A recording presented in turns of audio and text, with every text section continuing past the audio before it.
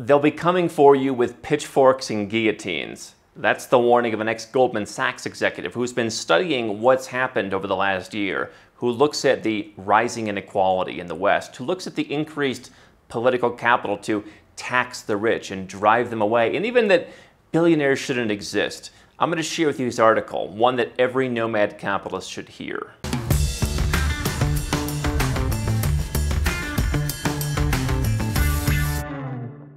Hi, I'm Andrew Henderson. Here at Nomad Capitalist, our team of 36 people around the world, our network of global experts curated throughout the years, and yours truly helps 7- and 8-figure entrepreneurs and investors who want to legally go where you're treated best. More at nomadcapitalist.com, including almost 2,000 free articles you can read. Let's talk about pitchforks and guillotines. This is an article I found on the New York Post, and it's written by Thornton McEnery. Headline warns, ex-Goldman Sachs exec warns of wealth gap revolution. And it goes like this. One Wall Street power player is urging his fellow one-percenters to help close the growing wealth gap or risk staring down pitchforks and guillotines. We already saw, not so long ago, people standing outside of, was it Jeff Bezos' house, with a guillotine, ready to punish him. I mean, certainly the guy, along with many other successful people, yours truly included, have become wealthier throughout this pandemic. It wasn't like Jeff Bezos was standing in the wet market in Wuhan shopping for porcupines for his dinner. He just happened to have a business that benefited from the way that the world is going. But, you know, he should be blamed for that. The article continues. Ex-Goldman Sachs chief financial officer Marty Chavez sounded off on income inequality during an interview with the financial news site The Business of Business, while also taking a shot at Congressman AOC for flaming the class war fires, no doubt. You don't want the inequality to become so extreme that it leads to a revolution, Chavez said. So you ought to be prepared to pay to decrease that probability of it happening. Chavez says he supports doing this through a universal basic income, which proposes set government payments to all U.S. adults to keep people out of poverty and help fund small businesses and innovation. Just read about UBI the other day. Listen, if it's not my country anymore, it's not my concern. If you want to have UBI in the US or in Switzerland or wherever, go ahead. And you can reap the whatever consequences come of that.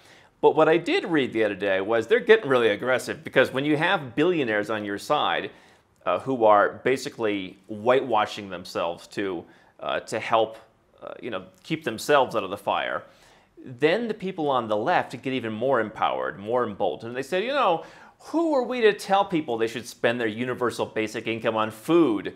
One politician said, maybe they want to buy cigarettes. Maybe they want to go to an amusement park. You can't make this stuff up. I mean, you're right. Why tell people they have to spend money on food? If you do, they might come after you with a pitchfork or a guillotine. Chavez is the 56-year-old ex-Goldman grandee who's openly gay and a longtime Democratic Party donor, on board with UBI, but he was critical of AOC. When asked his thoughts, I don't know what does any of that matter about. He's gay. Okay, so all right. When asked about AOC's opinion that there should be no billionaires in the U.S. as long as they're poor families, Chavez chuckled audibly before throwing shade at the Queen's Congresswoman. I'm not in AOC's camp at all, he chortled. I didn't vote for her. I wouldn't vote for her. She's not saying anything that makes any sense to me, but I am a big proponent of universal basic income. So, let's break this down. What you have right now in the West is basically a system of extortion. If you don't agree to pay more, we're going to come after you with pitchforks and guillotines. Now, Jeff Bezos, for example, has created a great company that people love. People use it. When I was growing up, it was the Walton family who created Walmart, who created stores that people like to shop at. And see, this is the challenge of having a type of government like this, where people get all the benefits of capitalism, and then they go and get to complain about it and make the people who have benefited the most pay more. Jeff Bezos sacrificed everything to start Amazon. There was no guarantee of success. And now, after all these years of the business steadily growing, The business in many years didn't make any profit because they plowed it all back into continually growing the business. I'm a lifelong entrepreneur. I don't plow every dollar I make back into the business because I guess I'm a little bit too risk averse. And so guess what? I'm not as wealthy as Jeff Bezos, nor do I deserve to be. Whether I personally like Jeff Bezos or not is irrelevant. And so you have now a system in the Western world where pay more or you're going to suffer. And you've seen the mayor, for example, where Goldman Sachs operates, the mayor of New York, who's saying, we need wealth distribution. You've seen growing calls to send everyone a check, universal basic income. Now, during the pandemic, it's $2,000 checks a month, not only retroactively, just like the taxes will be retroactive, they want the checks to be retroactive. But checks until this whole thing is over. Until this whole thing is over. It'll go on as long as they say it does. And so I look at this from a different perspective. I look at this and I say to myself, there are people like me who decided the United States does not serve our best interests. And you can insert the UK, Australia, any other country where people are coming out with the pitchforks, basically.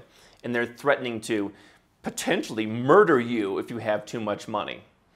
Probably taking it a little bit too far. Lots of keyboard warriors out there, I'm well aware of that. But they're saying they're going to do some bad stuff to you. And you've seen what happens in the protests of the last years. They'll come marching through your neighborhood. And so, you know, people like me have created jobs in countries that didn't always have those opportunities. Countries where when I was born, you would never think of even going. And now I've decided I'm going to hire people who've had better educations than many people in the United States, have a higher level, for example, of university degree, and I'm going to hire them. We're going to be able to take more risks by hiring more people at lower wages, take the ones that work and eventually work them up to pay them more and more, so they make a lot more than most people earn in their country, and some of them make as much or more that you'd make in the United States in a country with a far lower cost of living, and create great opportunities for people to grow. But what does that mean? It means I'm not hiring in countries that have made it very tax unfriendly, very cost prohibitive, very regulatorily difficult, and very challenging from a risk perspective, like the United States.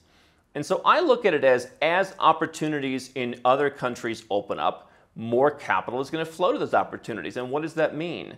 It's going to mean you're going to have greater inequality, which I'm not saying is necessarily good, but you're going to have people like me who are going to hire 36 people, all the way up to Jeff Bezos, who hires gazillions of people. And we're going to say, why do I have to be loyal to my country?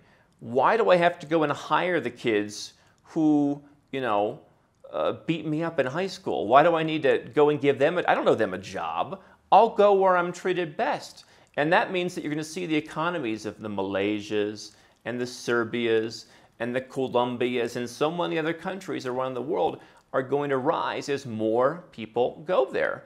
And we've already seen, just in the last couple of years, how wages in some of these countries are slowly but surely rising because more people like me are coming in and putting back offices in these countries, opening up countries or companies in these countries. And so that means that the US and other countries like it actually have to be more innovative. But no, it's much easier for people just to come out with their pitchforks and their guillotines and threaten, rather than find a way to make themselves useful, rather than find a way to innovate or learn a new skill or adapt to the 21st century. The 21st century that they so love, that they can have makeup and purses and shaving kits delivered within mere hours by Amazon Prime, but they hate because the internet actually gets to work in other countries too, and those people now get to have a chance at employment as well. So their response, let's not figure out how to start our own business. Let's not figure out how to be a freelancer and charge more money. Let's just go out and vote for people who want to take from that evil guy over there. And that's exactly why I don't want to give these people jobs. Because I'll tell you this, whether you believe it or not, sitting in the United States, there are countries around the world that are simply much more welcoming. There are countries where the goal of the people is to eat 3 of the same cheap meal every day and buy a motorcycle. And if they're really lucky, they'll buy a really cheap domestically made car. That's literally the goal. That's happiness to them. And they don't look, as they say, into other people's pockets. If your goal is to go out and make $1 million a year, that doesn't affect them. They still get to eat their rice in a banana leaf. I'm not criticizing. I think it's actually a beautiful thing that some people are able to be happy with less. But, people want to live in the U.S. in a consumer culture. They want to say, money doesn't matter. You people with your money, that's not what's so important. And then complain that they don't have much money while they have 3 TVs in their house and they have multiple pairs of shoes and things that most people in the world don't have. You guys need to get it straight. The difference is, I'm not here making a political statement. I don't care what you want to do with the U.S. workforce because I won't be hiring anyone in the U.S. That ship has sailed, and I've had more people call me saying, Andrew, I think you're right. I need to outsource my 50 people. I want to move them out of the U.S. There's just too much risk here. It's too expensive. It's too much nonsense. That's what's going to happen. Now, is that the entire piece of inequality? No, but I'm not going to blame Jeff Bezos for creating something that everyone wanted because the government put them in a position where they needed to want it. It's not Jeff Bezos' fault there's a pandemic and people started ordering online, so why are we blaming him? Why don't we blame the governor of the state of Goldman Sachs, who put a bunch of people in nursing homes, led to total chaos? This is, again, not political. I'm not a conservative. I'm not a liberal. What I am saying is you should go where you're treated best. And if people in your country are threatening pitchforks and guillotines, and if rich guys like Chavez are saying, trying to adjust their statements and be in favor of certain things to make sure that the pitchforks hopefully don't come for them, that's when it's time to leave. You pack up your stuff and you go to a country where your business is welcome, where people want your jobs, where people want to work, where people are glad you're there contributing to their economy rather than calling you a leech because you don't want to pay $2 billion of your $10 billion in income. Oh, he's not paying his fair share with his $2 billion, someone recently commented. That's when you know it's time to go where you're treated best. How can Nomad Capitalist help you? 4 ways. Number 1, subscribe to our channel and click the notification bell to make sure you get our new video every day. Number 2, get a copy of Nomad Capitalist, the book. You'll learn a lot of my personal experiences over a dozen years of studying this stuff, as well as exactly some of the strategies that you can use to build your Nomad Capitalist plan.